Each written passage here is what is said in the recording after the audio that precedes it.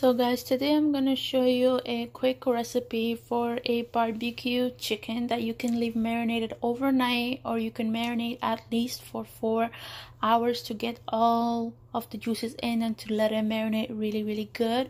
So here I have 5 limes, which I've taken out the juice right here.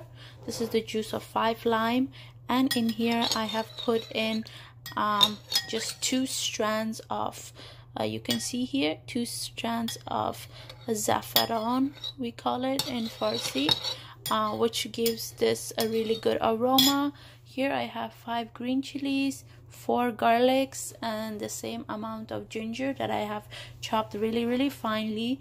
So I'm gonna just take this and mix it in there, and this lime juice is gonna act as a tenderizer. If you guys want, you could also add yogurt, but I'm not going to add yogurt this time. I want to try it without the yogurt and see how it comes out. And so I've put in here the chilies, the ginger, the garlic, the lime juice, and the saffron, 2 strands of saffron. I'm just gonna mix it like this, and then I'm gonna take half a tablespoon of turmeric powder.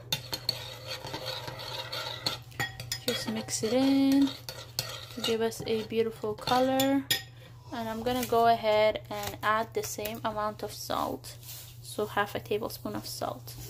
We don't want to add too much salt because the lime is already really salty. So I had just had this here to show you guys how I put it. I just took a spoon and I just squished it all out because lime could be a bit hard to get all of the water out. And then here I have my chicken ready. So it's 5 chicken thighs, and I just wanted to show you guys that I have scored it a bit just so I can get all the juices in all of the corners. So I've just scored it a bit, and then what I'll do is just take a plastic bag, put my chicken in the plastic bag, and then add all of this in it, and then that way my hands don't get dirty, my hands don't get yellow from the turmeric, and then also then I have a really tight seal for when I put it in the fridge. So guys, my sauce is ready, and I put my chicken in a plastic bag. Make sure it doesn't have a hole. And now I'm gonna just pour my juice in here and let it sit in the fridge for at least 4 hours. 12 to 24 hours would be perfect though, because then it will really get all the juices in the chicken meat. So guys, here we go. I've mixed it in. My hands are not dirty, and I'm just gonna keep it in the fridge just in case something pokes it or the water breaks. We don't want the whole fridge getting dirty, and then just gonna leave this in the fridge for at least 4 hours and then get it barbecuing in the oven, and then I'll show you guys what I'm gonna be serving it with. So guys, it's been about 4 hours that I had left my chicken to marinate in the fridge. Now I'm gonna take it out, and you can get styrofoam like this from the dollar store. Just put a bit of oil in the bottom of the styrofoam, about a tablespoon to 2 tablespoons, and then lay your chicken on it and go ahead and put it in the oven. And then here I have about 8 potatoes that I have peeled, I have cubed, and I have just let it sit in this water. I'm gonna just take the water out, let it dry for a bit, and then I'm gonna toss this with some garlic, chilies, salt, and chili flakes, and then serve it beside my chicken. And I'll be making a special savory sweet sauce to put on top of my chicken as it's cooking in the oven. So I'll show you guys how to make that sauce once I put this in the oven and the potatoes. And so guys, my chicken has gone in the oven, as you can see right here.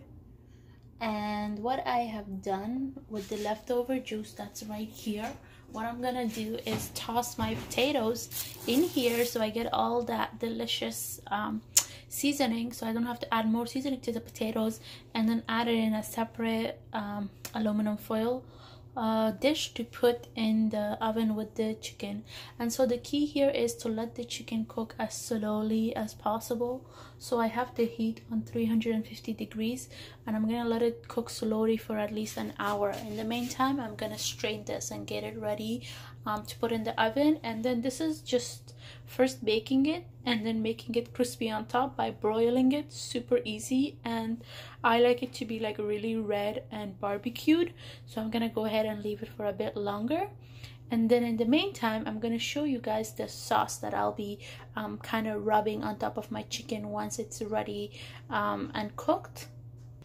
And so guys, here we go. So my mixture is ready for my potatoes. I just put in a tablespoon of olive oil, half a tablespoon of red chilies, and then half a tablespoon of cumin powder that you can see right here. I'm gonna just mix all of this, toss my potatoes in it, and then it's ready to go in the oven. And I'll see you guys after an hour. Once the chicken is ready to go ahead and put the sauce on it. We can make the sauce right now, but because we will be using ketchup, we will be using some honey, we will be using some hot sauce, it will get too thick. So I'm gonna make that rub for the chicken later on once the chicken is actually cooked. So see you guys after an hour. You see it's really charred because everything has fried up so much. So what I'm gonna do is now put the sauce on top, which I made here, which is just 2 tablespoons of ketchup sauce and 2 tablespoons of this spicy sauce and a tablespoon of honey. I just warmed it up and let it sizzle and it's ready. So now I'm gonna just rub it all on top of this and put this back in the oven. So don't mind these things because we're just throwing this away after anyways. That's just the juices that have fried up. And then if you have something to brush it with, it would be the best, but since I don't have a brush, I'm just gonna use a spoon and try to lather it on as much as possible. And my potato is in the oven right now and it's cooking, so everything is getting really ready, and I'm just so excited to dig down and have this barbecue-y juicy chicken. And yeah, after another 10 minutes it should be done. What I wanted to tell you guys is to cook it to your preference. I like it this barbecue and charred, but if you want it a little less golden brown, you can take it out earlier. And so far guys, I just want to tell you that I haven't even put this on broil. This is just on baking. I just flipped it from one side to another side after 20 minutes on each side. So I just kept doing that, and you see how the incisions that I have made have popped up. So then I have more space to lather my sauce on. Now I'm gonna go ahead, put this back in the oven, check on my potatoes, and then go ahead and get ready to have a delicious barbecue chicken dinner, guys, that you can make at home in this quarantine time. If you don't have a grill, and you can make this sauce with limited items like I did. You could use any hot sauce that you have. You could use ketchup, you could use marinara sauce. So those are just some things that you can use on the side. So I'm gonna go ahead and pop this in the oven on broil, and I'll show you guys the final result. Guys, so here it is, my barbecued potatoes with barbecue charred chicken. So these little charred areas are not burnt. That's actually the barbecue sauce that I showed you guys how to make. It becomes charred like this or like this, but if you don't want it too much, then you can take it out of broil after like 3 to 4 minutes.